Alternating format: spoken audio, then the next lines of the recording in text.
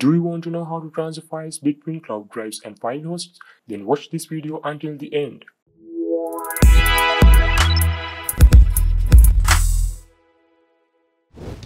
Hi guys, this is Cheems. In this video, I'm going to show you how to transfer files between cloud drives and file hosts such as Anonfiles, Bayfiles, Zippyshare. To do this, I created a Colab notebook using several command line tools. I have mentioned the authors of them in the GitHub repo. So if you are interested in using them on your own, you can find them in the GitHub repo. Okay, let's head to the tutorial. First, you should open the Colab notebook on your browser. To do it, use one of these links. You can find them in the video description. If you would like to support me without spending a single penny, you can use this one. You just have to wait several seconds on the page to get the URL of the Colab notebook. But if you don't like to do so, you are free to use this one. It will take you directly to the Colab notebook. Yeah, this is the notebook we are going to use. These are the supported file hosts, but new ones will be added in the future. From here, you can mount any cloud drive that's supported by Rclone. I've already uploaded a video to show you how to create Rclone config file and use it on Google Colab to mount cloud drives. You can also find that video's link in the video description. You can use this cell to download files from these file hosts to your cloud drives. All you have to do is provide in the file URL and the download destination. With this cell, you can upload files from your cloud drives to these file hosts. These are the max file sizes that I could upload successfully, but you guys are welcome to check if this can upload larger files. I added this MediaFire option because one of you guys told me that he needs to transfer files between MediaFire and Google Drive, so I included it in this notebook. To upload files to MediaFire, you need to have a MediaFire account, so you need to enter account credentials and the path to the file that you want to upload to MediaFire. You can find the GitHub repo from here. If you want to stay in touch with my contributions, you can follow me on GitHub. Also, don't forget to like this video and subscribe to the YouTube channel if you find something helpful in this video. The bad thing is, I found some issues in this notebook. That's why now I'm gonna show you how this notebook works and how to avoid these issues. It's not necessary to watch the entire video if you can manage these issues. Right, first we should click on connect. Next, run this cell. It will install the required tool to get the notebook worked. From here, you can see if they are downloaded, but if you can't see several folders like this, just run this cell again.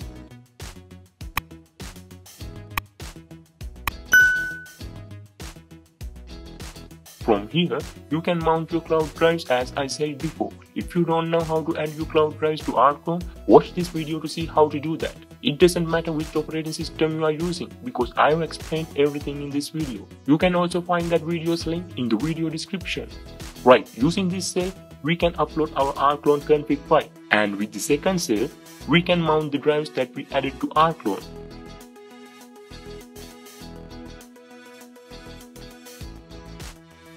I've already added my Google Drive to Rclone, as here you can see. You can add new cloud drives by using this option. Running the Rclone config file command, we can find the location where the config file is stored at.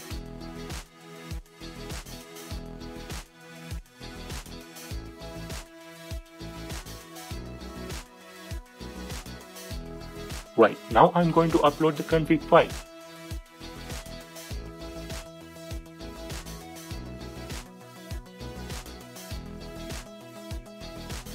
Next, we have to mount the drive by just providing its config name. You can see its config name is shown here. Yeah, it's Colab. Now, run the cell. Yeah, it is mounted successfully. Click on the refresh button to see the mounted drive.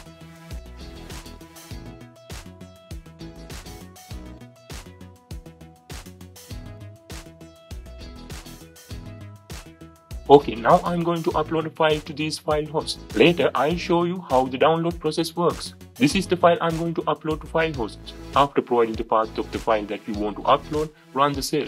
Here you can see we got an error. This might happen because of the unavailability of the required tools. So the thing now we have to do is running this cell again. It will reinstall the tools.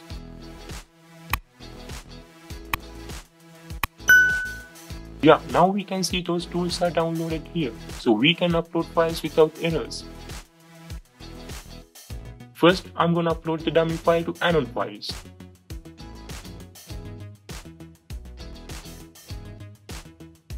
Yeah, it is uploaded correctly.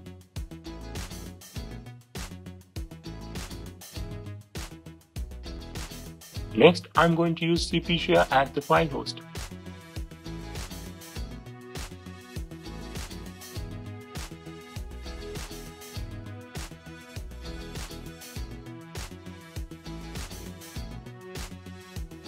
Great. Let's use Bayfiles as the file host.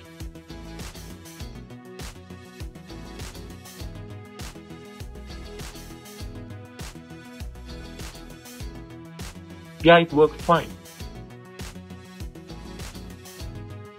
To upload files to MediaFire, you can use this cell. If you get any error while uploading to MediaFire, just rerun the cell. It won't re-upload the file, but instead detect the already uploaded file and return the download URL. Right, to upload files, you have to provide account credentials and the path to the file here.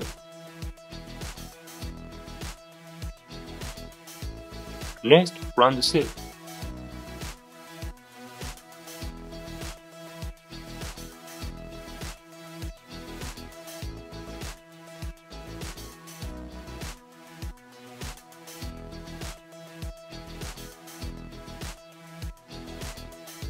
Right, it worked fine too. Now I'm going to show you how to provide download URLs to download files from this file host.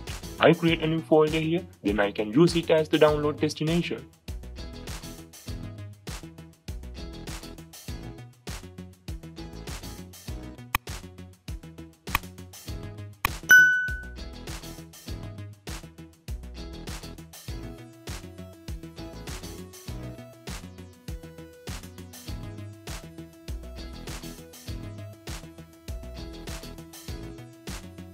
First, I will show you downloading from MediaFire.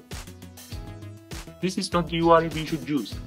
We can get the download URL from here.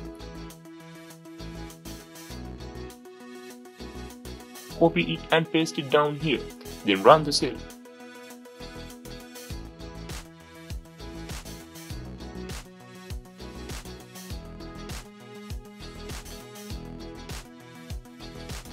Okay, let's see if it is downloaded correctly. Yeah, it is. Now I'm going to download a file from Zippyshare.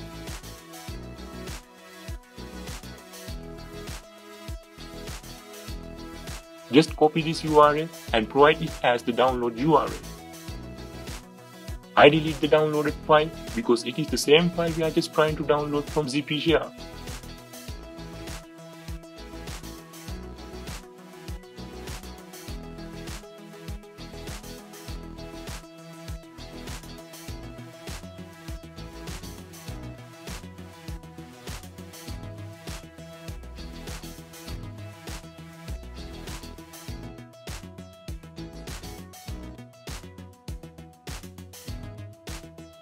Yeah, we got it.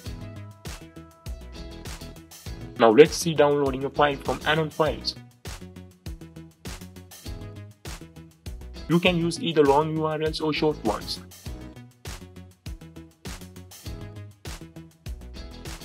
I delete the downloaded file again.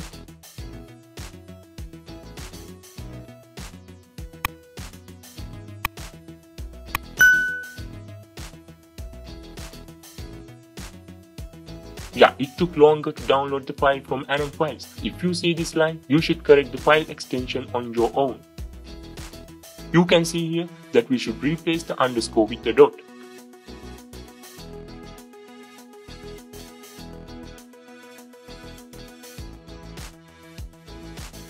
Great. Now we only have to check downloading a file from Bayfiles. Let's do it too.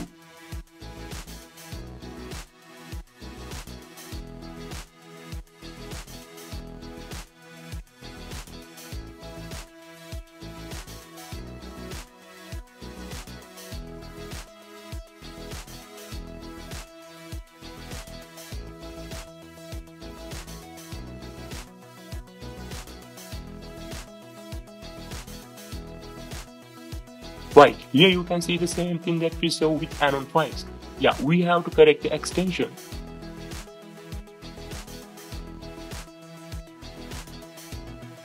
Okay, let's check the drive folder.